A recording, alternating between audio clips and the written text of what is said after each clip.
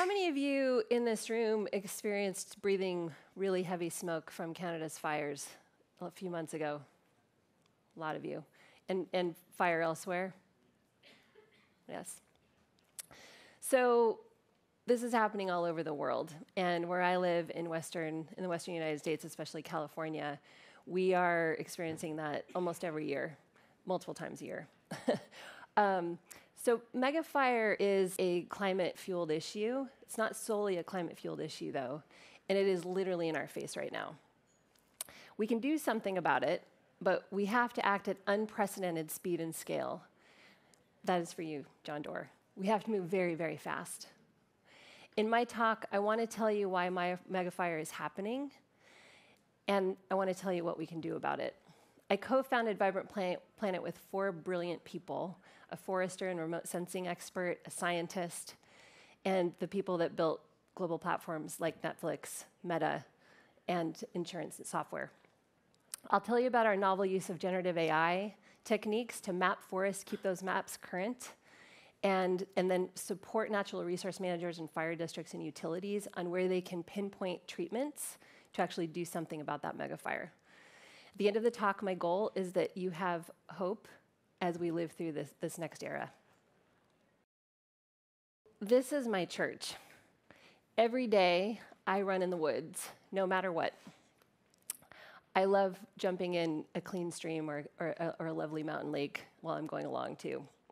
Every cell in my body needs that precious time, that hour or two I get in the woods every day. I need to smell that fragrant pine and that pungent soil. I need to hear the creek and the birds babbling at me. You don't want to be around me if I have not had my nature fix. You can just ask my teenage daughter. My sweet Malamute Aspen goes with me every time. She needs it too. I am very worried that this is what my neck of the woods is going to look like in the next few years. We have entered, but really, we humans have created the age of Megafire. Or as forest historian Stephen Pine puts it, he calls it the Pyrocene. So a megafire is a fire that grows to more than 100,000 acres and importantly has severe impacts on people and the environment. Forests are literally exploding on us. California's 2020 carbon emissions from wildfires released the equivalent of 24 million cars powered by gas, driving nonstop for an entire year. Canada's wildfire emissions from just a few months ago tripled the country's carbon footprint. Megafires used to be rare, but now they're becoming increasingly common. But not all fire is bad fire. So more than half of land on Earth is fire adapted or fire dependent in some way. So this means these ecosystems evolved with fire. This is how fire adapted landscapes cycle carbon. It's how they cycle nutrients. They need fire to do those things. It's how they maintain an ecologically appropriate number of trees per acre. Fire is also how many fire-adapted species regenerate. So pine cones are round, and they're covered in flammable sap so that when they catch fire, they roll around and they spread that fiery love all over the forest floor to clean the forest floor so that the mother tree's seeds can find the soil to plant. Fire-adapted systems thrive with fire, but it has to be the right kind of fire. So today, we have too much of the wrong kind of fire, severe fire or megafire, and we are seeing massive, often permanent loss of the forest cover. This data is from Global Forest Watch. Dan Hammer is somewhere here speaking today. This data shows forest cover loss from severe fire from 2001 to 2021. So this is not normal, and a great deal is at stake. 70% of accessible fresh water, water that's not still locked in ice, originates in forests worldwide. If our forests go, our water supply goes. 80% of terrestrial biodiversity is hosted in forests.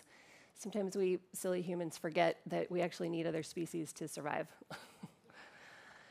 A third of human carbon emissions are removed from the atmosphere by forests each year when they're healthy. Some western forests, like the redwoods, store as much carbon as the Amazon does. We already have the most powerful carbon sequestration machines on Earth. And this technology is ready now. We should invest in it. We need to invest in the forests we already have, by the way, not future forests. We need to keep them intact. Our drinking water, our food system, our mental and physical health, our recreation-based economies, most of the economies in the West, the tax base is based on recreation.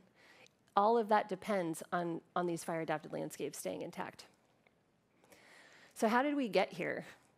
I'm going to focus this story on the Western US, but much of this is true in fire-adapted landscapes everywhere in the world. So we made 4 major mistakes. First, we decimated the original tenders of the land, and we also outlawed the use of fire as a management tool. Trees and people actually arrived on this continent at the same time 20,000 years ago after the Ice Age.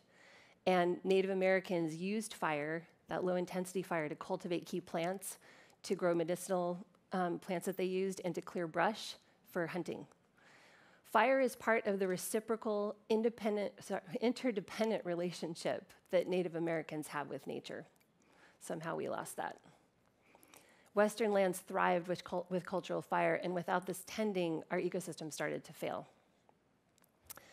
Big mistake number 2.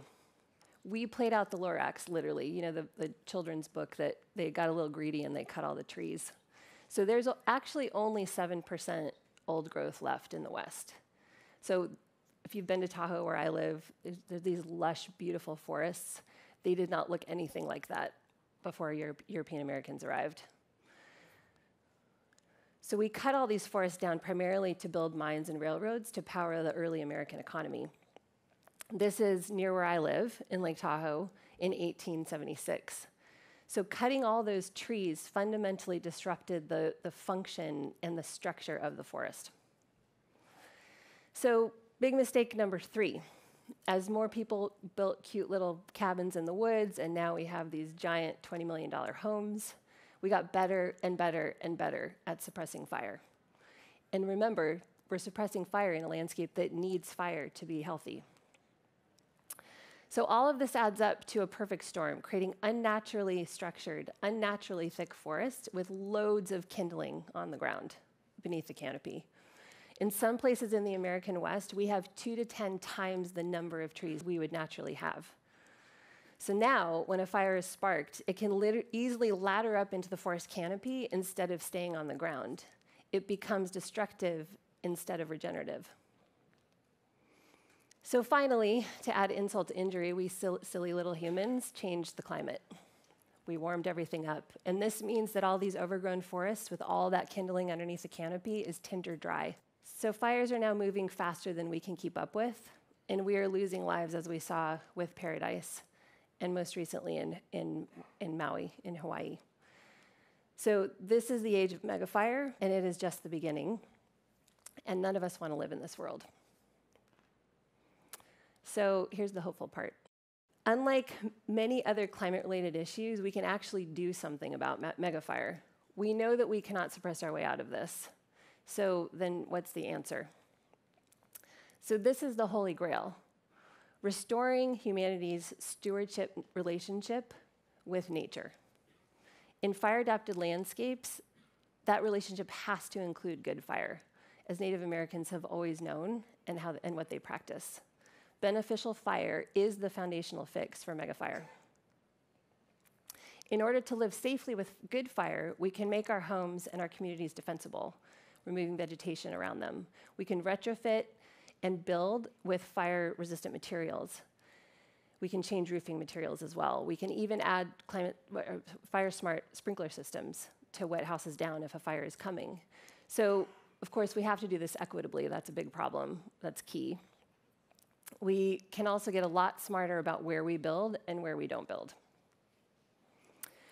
The big opportunity, though, is to build resilience in the broader wildlands around communities so that fire stays on the ground. So by removing those small trees and ladder fuels, all that kindling on the ground through mechanical thinning and prescribed fire, we can restore a resilient forest structure and ecosystem function so that the fire becomes regenerative again and isn't destructive. We've unfortunately had it hammered into our brains that cutting trees is bad. But in fire-adapted forests, we often have to cut some trees before we can get beneficial fire back on the land. We have to cut trees to save forests. This incredible image from the Klamath tribe up in Oregon was taken right after the bootleg fire. This is a massive fire, and it kind of says it all. So where the tribe had done both thinning and prescribed fire, that the forest is going to be fine. The fire came in, it hit the ground, and it actually became a regenerative forest. Where they did just mechanical thinning, no prescribed fire, that forest, some of it'll make it, but a lot of it won't. And then you can see at the top of the image here, where they didn't do any treatments, that forest will never come back. So we just need to scale up what we know works. And much of that knowledge lives with Native American tribes. So the problem is the scale of this is so massive and change is happening so rapidly that now it's all about prioritization. So we have to sequence our actions to keep the most at-risk critical places intact before we lose them. And that's where technology like AI comes in.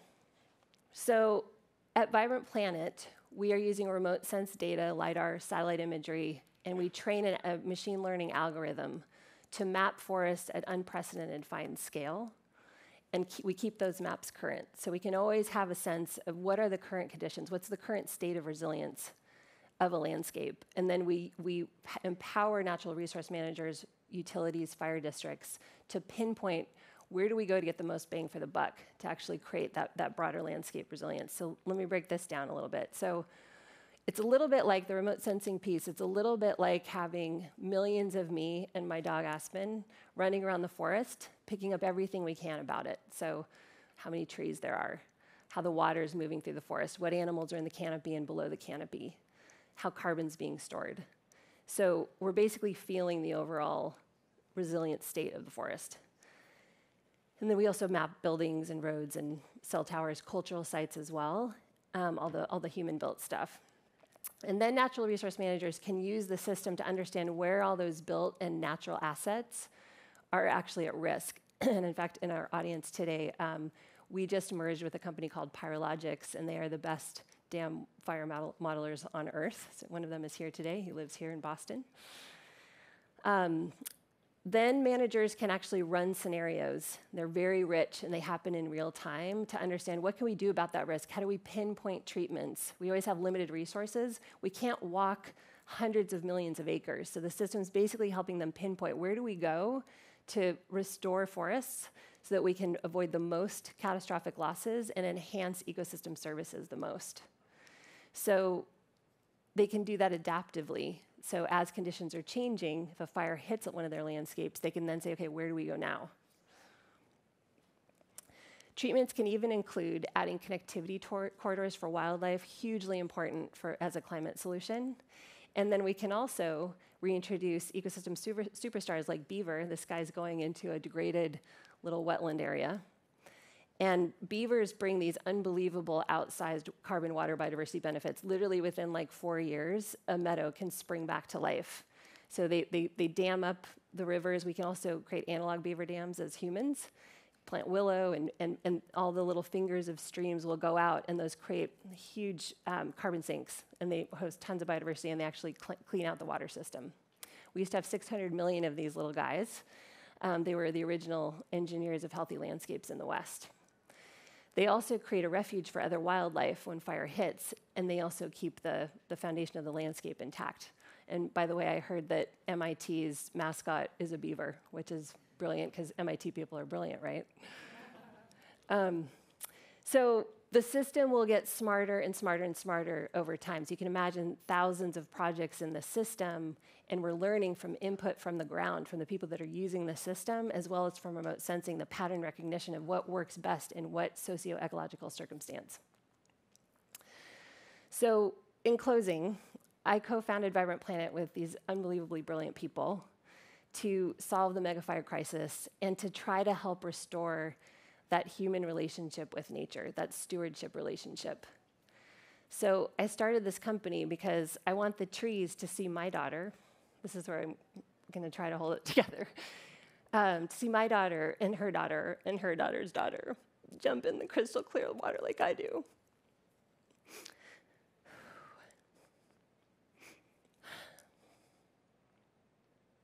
And as others have said today, we need thousands of young people, like the one that just spoke, to come into this restorative economy. We have to build a restorative economy, and there's a ton of work to do. But if we're successful, we'll have thousands of climate-smart jobs. There's a ton of amazing stuff to do in places like this. So nature is ready for us. We need to move very, very fast. And I hope that you will join this restoration economy that we've been hearing about. Thank you.